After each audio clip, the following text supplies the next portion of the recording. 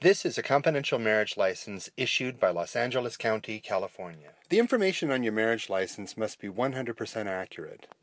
Most of it is pretty simple identifying information about you and your spouse, but there are certain elements that some people get a little bit confused by, and I'm going to address those right now so that you won't make those same mistakes.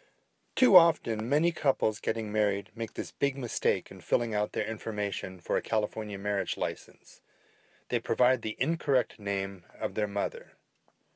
The state of California wants you to have your mother's birth name, not her name after she was married. So please put down whatever your mother's name was at the moment that she was born.